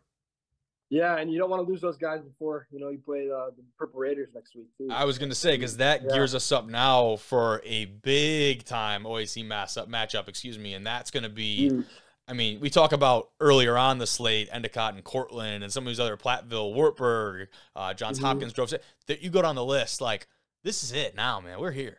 Yeah, it's going to be a fun round of Division III football. It's going to be maybe the most competitive round of them all. Yeah, and this next game, thankfully, was a lot more competitive. That being Maryville traveling to Barry. They take this one 2016, and, when I was watching this one, Barry, they drive down the field on the second possession. They punch it in from the 1-yard line, and I had heard that Barry had been struggling with some of their kicking game, and I admittedly didn't go back and exactly check the statistics on that. I was really wondering why they went for 2 on the opening score, and it was, again, I guess no shots at them. It was a dumb 2-point try. It was kind of like a pseudo swinging gate type deal where they kicked out a bunch of their offensive linemen and then did a direct snap, and it just got stuffed. And, from there, Maryville responds, 2 big explosive pass plays. They drive right down the field, score a good PAT, and now you find yourself down 7-6. In a game like this where it finishes 2016, I mean, those are critical points. And so I don't know, I guess, the extent of the kicking struggles for Barry, but that felt like an interesting decision. Yeah, I don't know what the analytics would say about that one, but like you said, like maybe it's something within the team. Maybe they just want to go for 2. Yeah. The kicker was an issue. But, Barry is very stagnant on offense. They were held to 210 yards offensively. And Maryville's got a pretty solid defense. So, I mean, that should be maybe not to be expected, but, I mean, 210 yards is just not enough. You're not going to score a lot of points with only 210 yards. No, you're definitely not. And Brandon Cade, who's been kind of the face of this Barry squad, 27 carries, 58 yards for him out of that backfield. And you're able to eliminate him, at least really minimize his impact in a game like this. That's a really great recipe for success. The other big metric, obviously, Christian Lewis, under center for Barry, had 3 interceptions on the day. And so turning the ball over, combined with the fact that you do not have a really predominantly great running game in this game, not that they say they haven't been able to run in the past, what that does is it totally tips the time possession away from you. You're keeping your defense out in the field way longer than maybe they should be. So for Maryville, those are all really big pieces to their success. You had Jaden Smith, Devin White, and Grant Henderson all had interceptions on the day for that Maryville defense, and that was really big time kind of deal. And to go back to the 2-point conversion thing, it is interesting because if you remember, when I went down to Elma and talking with Scotty down there and on their coaching staff, he had said that, hey, if we score first, we're going for 2 every time. And the opponents know it, but we have found that scoring first and adding on to that and seeing an 8-0 on the scoreboard is such a big momentum swing for us. So I'd be very curious to hear maybe Barry has a very similar philosophy in that department. Yeah, it sounds very Dan Campbell-y. I don't know. Yeah. Yeah, it sounds like something Dan Campbell would do. It does, and they took care of business today. I mean, 10-1 for the first time, whatever. Yeah, the Lions are really good. I am not looking forward to Thursday. It's gonna be an ugly one. It's gonna be ugly, dude. He's gonna be eating turkey with tears coming down his face. As if I wouldn't. The Division III college football. Oh. No matter who they're playing. Yeah, today was a tough finish, dude. But we'll swing over and talk more D3 ball. You had your Ursinus at Kings College. This one came down to it, 32-29. Kings, the Monarchs, take this one. And we had talked about Kings a little bit earlier on in the year and the fact that they were finally get over the proverbial hurdle that is Delaware Valley. And so for them to do that inside of the MAC and now find their way into the playoffs, and not only that, pick up a win in the first round. Talk to me about this Monarch squad. Yeah, man, they ran the ball really, really well. Russell Minor-Shaw had himself a day, 173 yards on the ground and a touchdown. When you run the ball that effectively, you're going to find yourself winning a lot of football games, as we said on this show numerous times, especially in the playoffs when weather gets colder. So running that ball, man, obviously we saw that on full display this week. Yeah, and you saw there, and I roll in the tape, and you see him air it out now down the field. But there was a safety early on, too, and Ursinus starts things off 3-0 with a field goal. Then they tack on a safety, and a touchdown to boot with that. Now, all of a sudden, it's 12-0 in the second quarter, and this King squad had to be looking around like, what is going on right now? Absolutely just a different way to get up on a team, and I think their ability to rebound was very impressive because I don't think they found themselves in many holes like that throughout the course of the season. So for a relatively untested team, I think that was a really impressive rebound for them, and what a momentum swing that is to get a safety when you're trying to bounce back and get your first points on the board and to be able to come back and do that.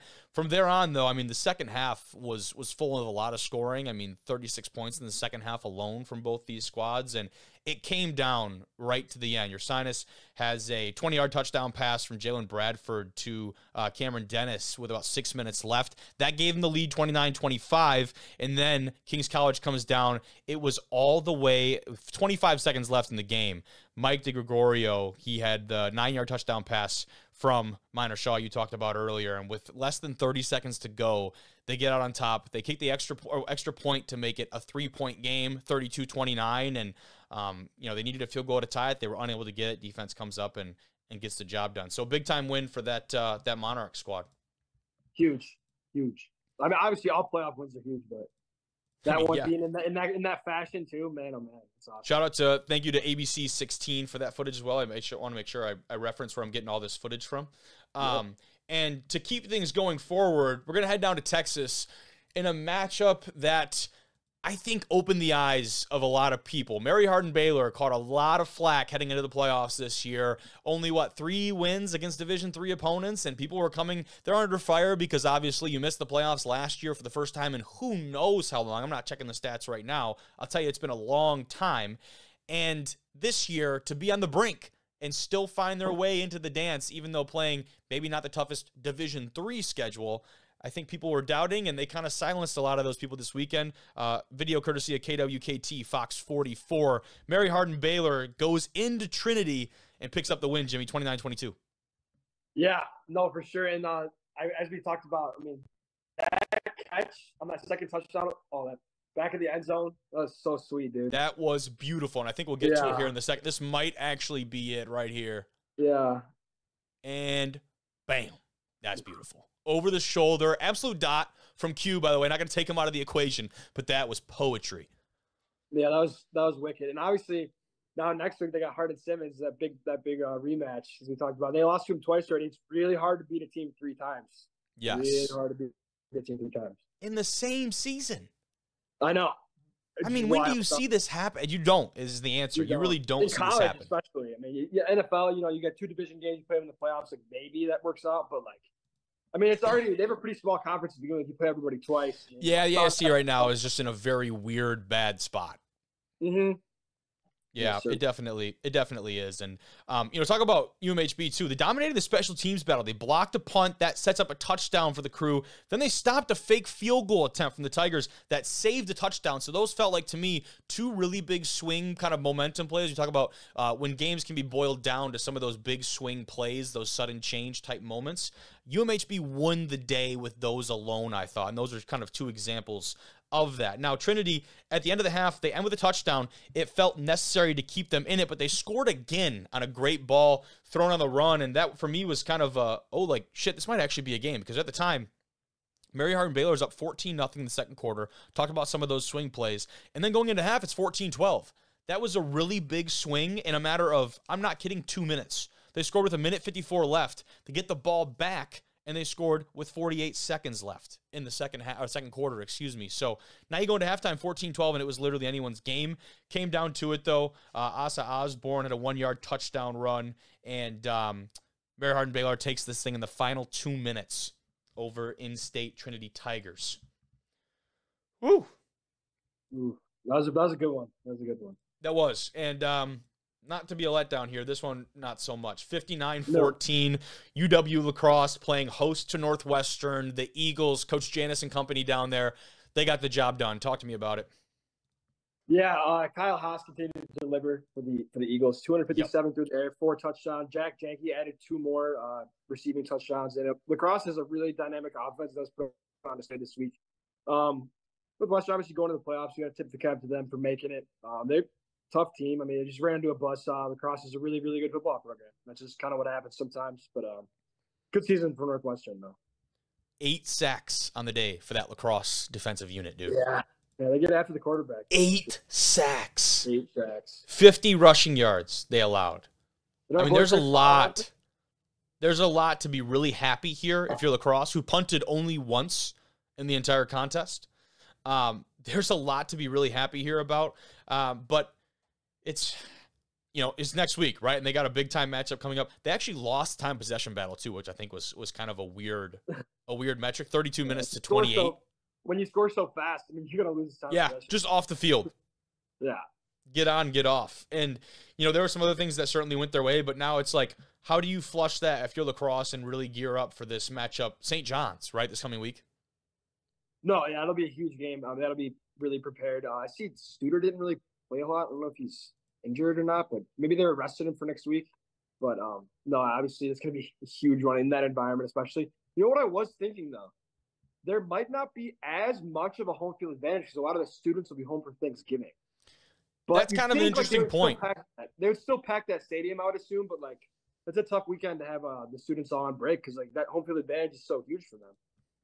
I think a lot of people run into that problem. It's something that you see very often, that these playoff games, especially second round of the playoffs, right? And you're like, why is there nobody at these games? But you're right. All the students are on break. And so if you're a place that really relies on that student body to show up, which admittedly most of these places are, it could be a little bit less of an advantage. But, I guess we'll see. Let's go out west. Pomona-Pitzer taking on Whitworth over there. The Pirates, they take this one 21-13, video courtesy of KREM2 News.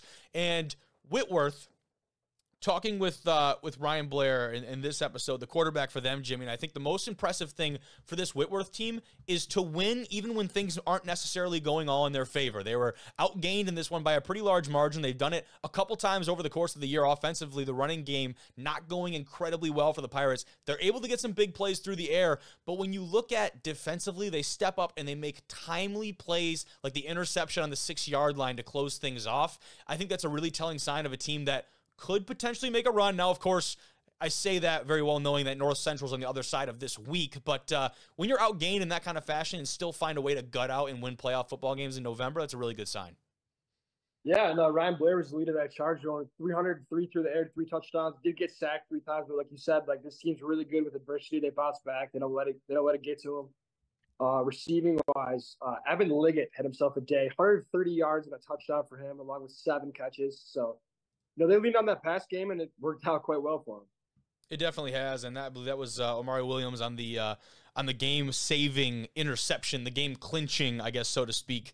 That was one of the biggest, if not the biggest play on the day. And Pitzer, 2 interceptions through the air. That certainly is going to bite you in the ass at some point, man. Mm-hmm. Otherwise, Pitzer outgained him 358 to 303, so not an incredible – or that's just through the air, 431 to 340, so almost by 100 yards on total offense. Otherwise, I guess some kind of metrics that stand out. The 2 interceptions I talk about, Whitworth did win the time possession battle. They were atrocious on 3rd down, 1 of 9. And that's not something that, we talked about it earlier with Ryan. There were a couple penalties that kind of stalled out some of those drives, some areas that maybe they can shore up as they move on. And that is a long trip over to Illinois, Jimmy. But I'm excited. I think not that North Central has not been tested. They've beat a couple quality teams this year. I am very curious to see this result. I'm not going to sit here and pick Whitworth as the upset. I think I'd favor North Central going into this one, but heavily. But I want to see what exactly the Cards do with this Whitworth team, this Pirate squad that has gutted out some wins against decent opponents this year. Yeah, I think North Central secondary is going to have to bring their A game for sure. When you have a dynamic pass game, you're going to have to stop the air. So, amen. They come out there and generate some turnovers. North Central is North Central. I think this will be pretty convincing victory, but I don't think Whitworth is going to duck their tail by any means. If they're going to come out there, they're ready to go, man. Like, it's Whitworth versus everybody. Truly, I don't think anyone put it on a T-shirt. No, yeah, for real. I know Wheaton was wearing Wheaton versus everybody hats at the Isthmus Bowl, and that's kind of like their thing. But the WW, Wheaton, Whitworth, it's like, Fair. Yeah, no, I'm excited, dude. And we'll heavily, we didn't talk much about North Central throughout the course of this season, maybe once or twice here and there. We're going to have a reason to talk about them this coming week. So I'm excited to talk about the Cards and see what they've been doing up to over there, down there in Illinois. Yeah, me too. Awesome. It'll be a fun week of football. Hell yeah. Well, thank you, Jim. I appreciate you once again, dude. It's been good. I'm excited for this next round. This is going to be another ridiculous weekend of football. I can sense it. Yeah, man. I can actually watch it this week too. Yes. Yeah. We gotta be tapped in. Yeah. Absolutely, dude. You know it. Sweet. All right. Thank you, Jimmy. Have a good rest of your night, dude. Good job, brother. Closing things off, you have some NAIA football to break down and discuss. Matt, I think the best way to start this off is the most ridiculous game of the day. We start there and then maybe gradually get less ridiculous as we go through. Something like that. I feel like all these games kind of had something to them, which was pretty fun. You kind of naturally get that when you clump the bottom 8 of a playoff together. So chaos ensued, and we're kicking things off with the 6-5 Pikeville football team getting it done against top 15 Baker, 42-35. Hell yeah.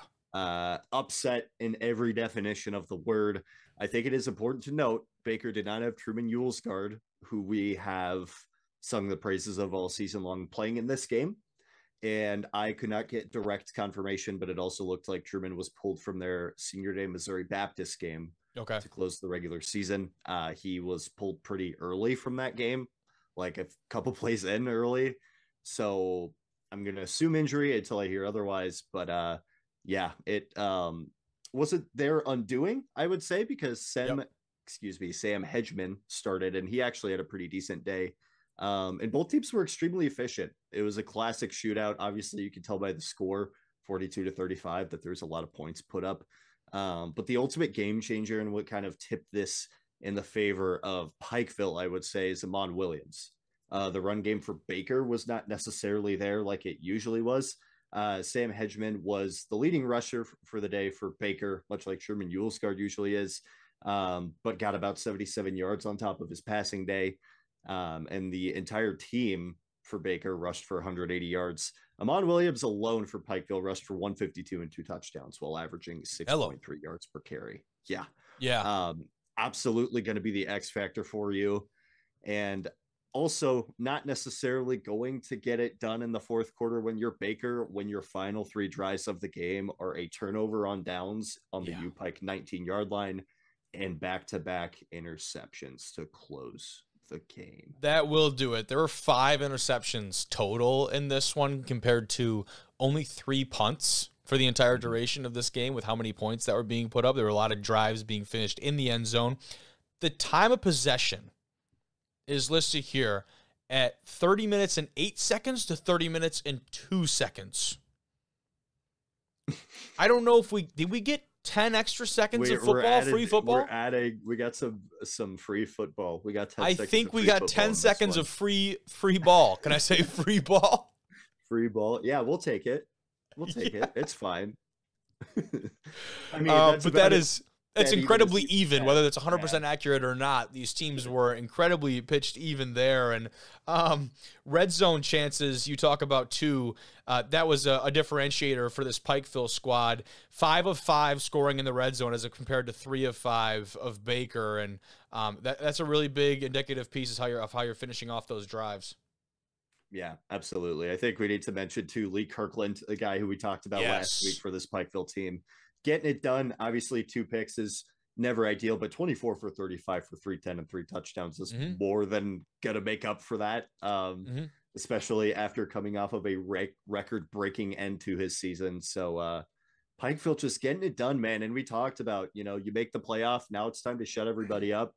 They shut everybody up. The 6-5 team got it done. They're moving on to the next round. I'm excited to see what this team could do now that the wind is in their sails. They still have nothing to lose, and they have already exceeded expectations.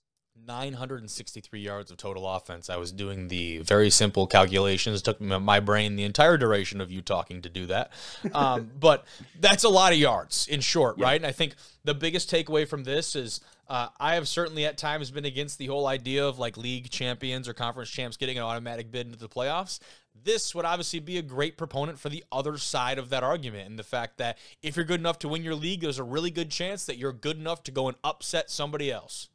Absolutely. And now we have to look at that conference in a bit of a different lens from now on. Yeah. Because obviously Reinhardt and Point were there at 5-5, 6-5, whatever their records ended up being. So like maybe it's just hyper competitive. It's a fun spot for them to be in.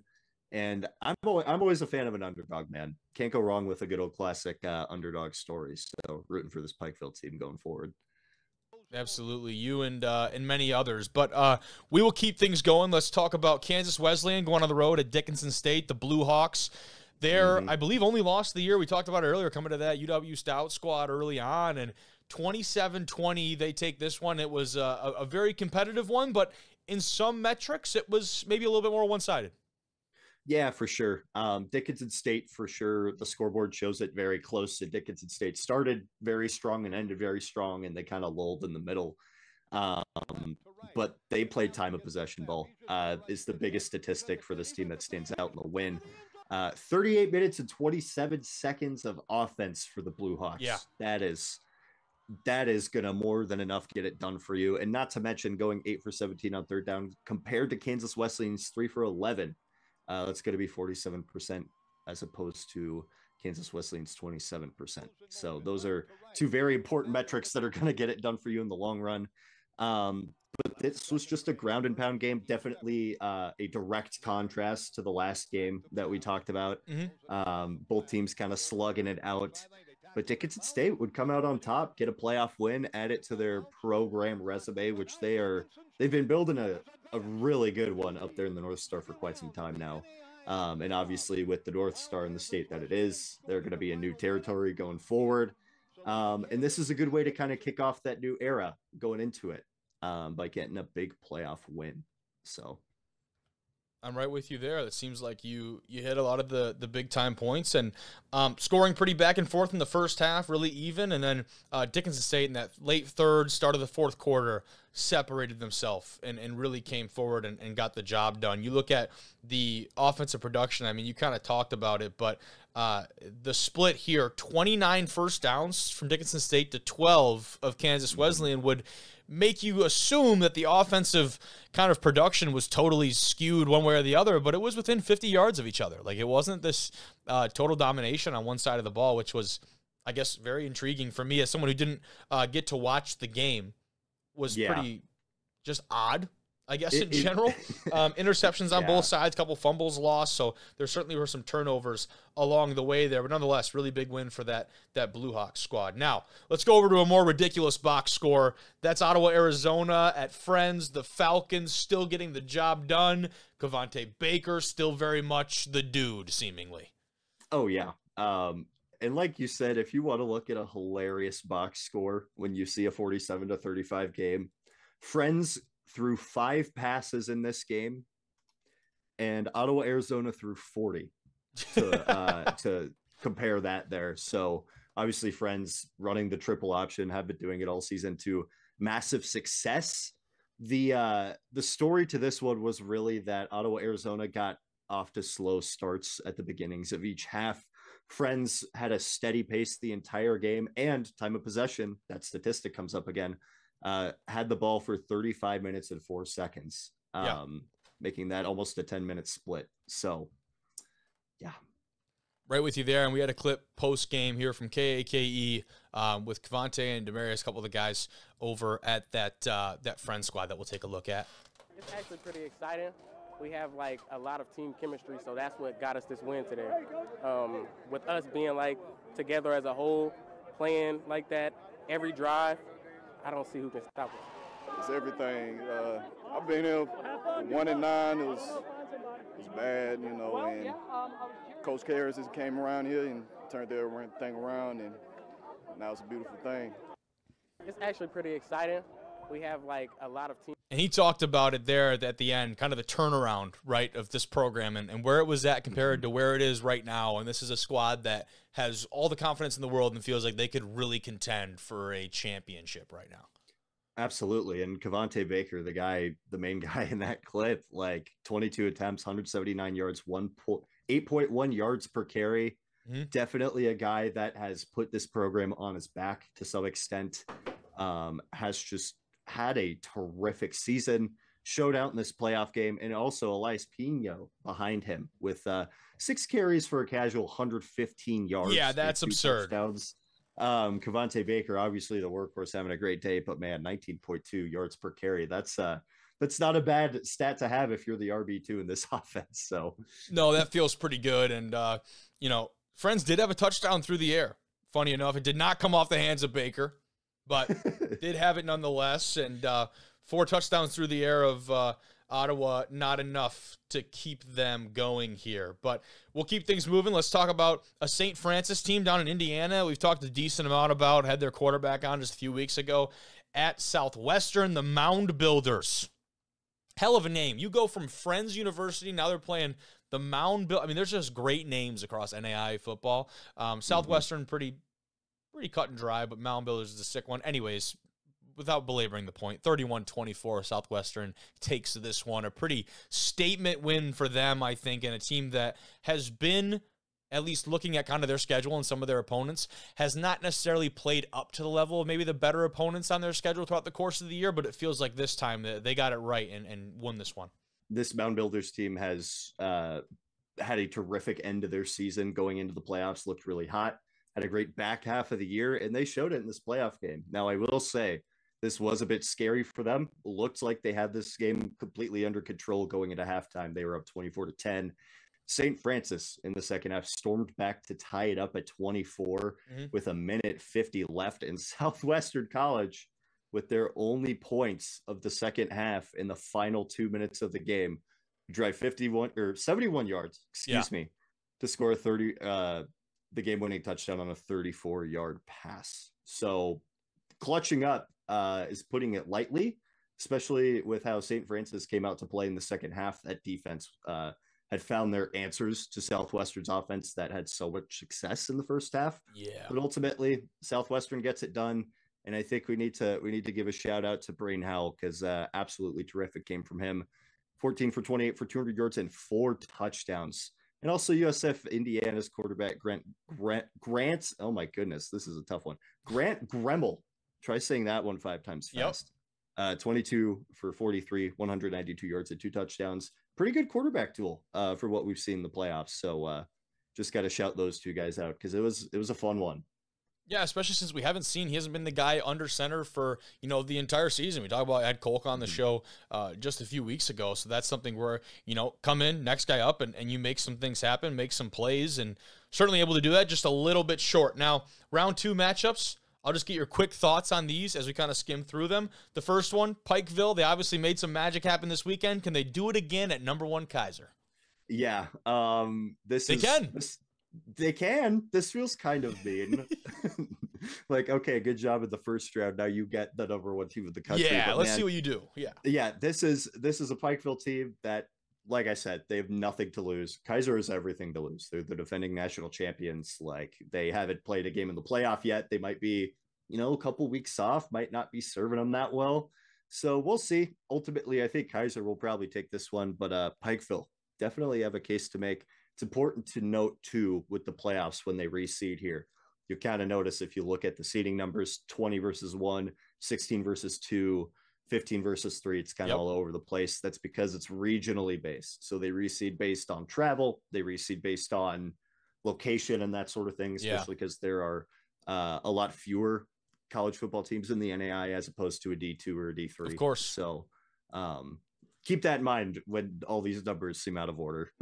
Yep. No, that makes a lot of sense. And how about the Falcons from Friends going on and taking on the Vikings from Grandview? Yeah, this is going to be a really fun, gritty matchup. I'm curious to see how Grandview's defense holds up against the triple option, because Friends has got this thing to a T. But I will admit that Ottawa, Arizona defensively, not quite on the same level as Grandview is. They're obviously known for playing top 2 defense in the entire country for like the past 5 years. So a bit of a different test. I'm excited to see what Friends can do, but it's Grandview's to lose. Sticking in the KCAC, Southwestern going to Indiana Wesleyan. Yeah, got some cat fighting going on here. The Mound Builders. Apparently that's a cat, so we're just gonna roll with that. That's according to their logos and branding. Yes. So we're gonna roll with that. Take it on the Indiana Wesleyan Wildcats, who have looked really, really good this year. I'm excited to see Southwestern also with a win under their belt and kind of nothing to lose here against an Indiana Wesleyan team that has been dominating the majority of their schedule, and how Southwestern measures up against a team that hasn't really been on the back foot at all this year. Mm-hmm. So excited to see what Indiana Wesleyan is going to come out with in this game. But man, Southwestern, they could get it done.